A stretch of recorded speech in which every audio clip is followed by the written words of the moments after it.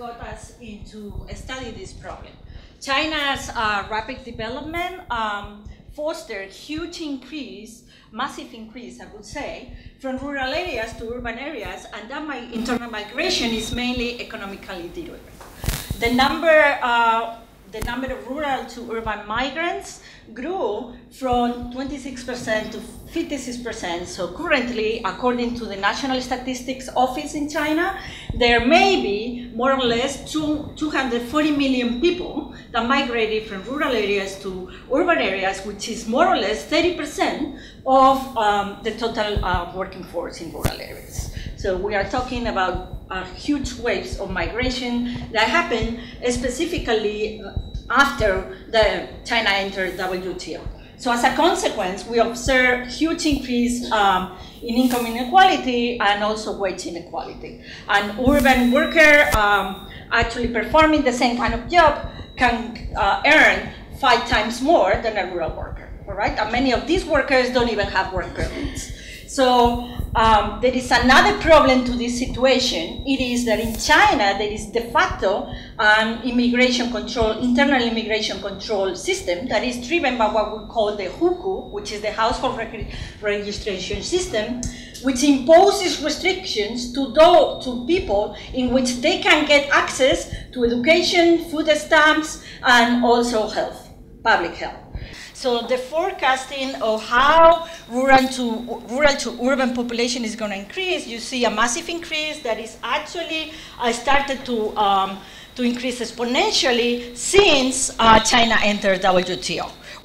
Our data is telling us this, the red bars are actually the number of migrants that, rural migrants, that they don't have any access to health, all right? And the blue line is indicated those migrants that actually have employment. So there is also a very large number of migrants that they don't even have work or only have temporary work. The decomposition of migration by provinces. So as those migrants don't have any access to health, acquiring any urban hukou is highly difficult. It can be obtained only through graduate education or or if those migrants get to work for the government or in a state-owned company, or if they work for at a very high rank level of management. So the majority of migrants are completely excluded from the system, all right? So massive migration without access to health services, unless privately provided, I don't have to tell you what kind of issues may cause. The question here is that we don't have a lot of studies analyzing what is the effect of the hukou registration system on health outcomes, for the reasons that the previous speaker highlighted.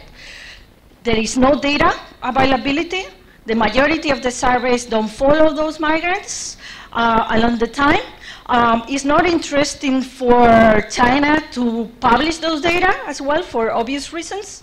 So we have to use data which is available at the ISA Institute by University of Bonn. It's a really recent survey. It is very representative. We have more than 30,000 observations, migrants there.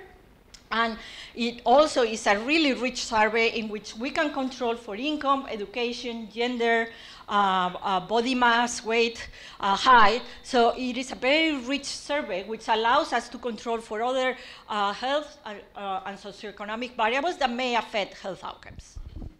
So the main objective of the study, as you can probably know, understood for my presentations, is to study the interconnection in between migrating, limited access to health, and what are the health outcomes for those migrants, to compare them with the urban, the natural-born workers. The previous literature, I have resumed all the papers that are available for China. There is only one paper right now currently studying the effect of hukou system by Sun from Columbia University. So I know we've been talking and about it. She's studying the connection, the causality effect right there, but she's using self-reported health outcomes. All right. So while our study does use self-reported outcomes, but it also uses other proxies for health outcomes. Mainly, studies suggest that migrants are reasonably healthy, so there is a self-selection problem. Here, migrants tend to migrate when they feel healthy enough, and probably they are the best, so that's why they decide to migrate. There is no way right now with the data that we have that we can solve that issue. Hopefully, there will be more data availability in the future, and we can address those. The issue is once they get into the city, as time passes, they get injured. They usually use their internal networks to get treatment. Many of them, they don't have enough money to get that access, and that spreads over time, creating high risk of workplace accidents and contagious diseases. All right, so here the specifics of the survey. So as I already said, survey contains data on socioeconomic indicators, so that actually allows us to fit the data into our simple regression and to get better estimators. So from our data, so what you see is important to control for years since migration happened, and you see the median is more or less at 7 years, right? So here, that's the data we have.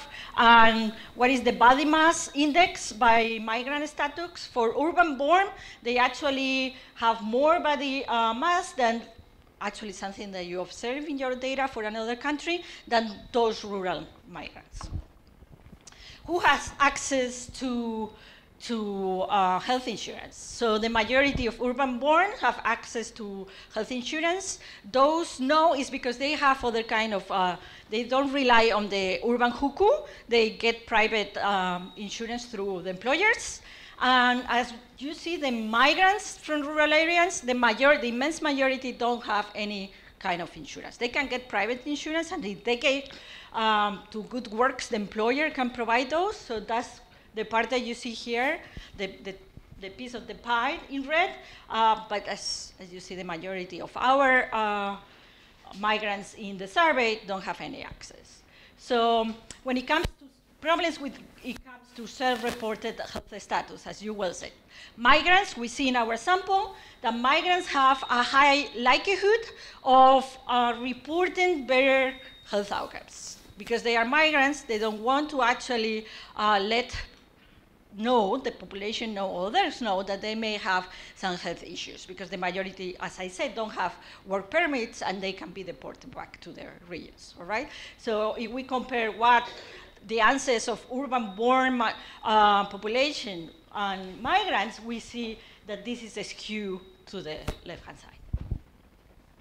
All right, we have a very simple model. It's a linear regression as well, in which we are using some proxies for health.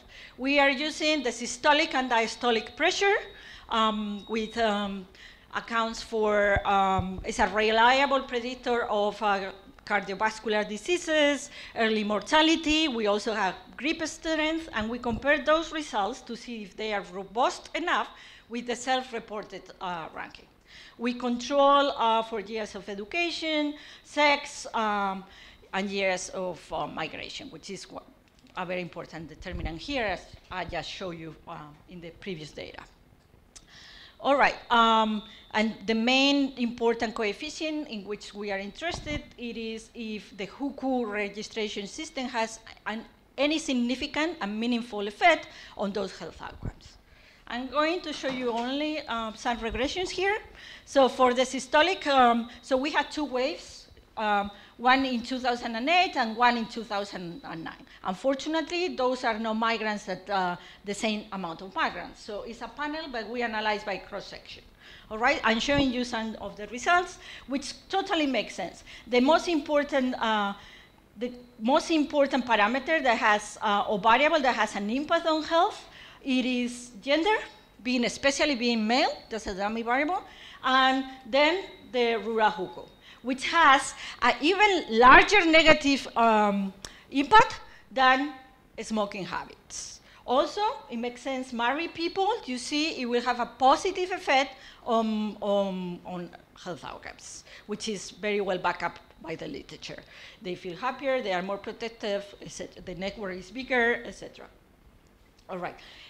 Similar results, similar impact when it comes to the rural huku, right there, but extremely highly significant and negative, all right? As you can see here, the years since migration is also highly significant. However, the impact is not that large, and it's very similar. It doesn't matter what are the health outcomes that we are using as a dependent variable. And let's focus now on grip strength. The rural huku increases the beta coefficient, so the impact is even larger. So very robust results, preliminary results, but still robust. We have 30,000 observations here, so that's pretty good fit. When it comes to health reported rating, the coefficient is the lowest of all the regressions. It drops because there is obviously bias on here, as we saw, but it's still negative and highly significant. So to conclude, results demonstrate that migrant status is a significant predictor of health outcomes by any kind of metrics that we have used, even the ones that are self-reported. And it has higher impact on health outcomes than other risky behaviors. So the flow of migration is going to be continued. Therefore, we want to prevent any kind of health crisis that may happen in the future. So that's something that has to be addressed. It has been addressed in the past before 1978, but after 1978, the huku system started to be enforced really more aggressively, all right? So it is time for the Chinese authorities to actually start thinking about a future problem. There is already a problem, but a more a higher impact problem that they may have in the future, all right? Restricting migrants' access to health care will have clear negative externalities in productivity of working, of labor productivity, firm productivity as well, and obviously it will increase the gap of inequality that we, by looking at the data, we already seen that within inequality in China, globally, I mean, total inequality has been declining, but within inequality in China has been increasing. So this is not going to help actually to reduce the gap. And as an image is better than 1,000 words, this is the working conditions, the living conditions of many rural workers that decided to move to the city. As you can see, it's not a very healthy environment. Plus, added, they don't have access to health. Okay? Thank you very much.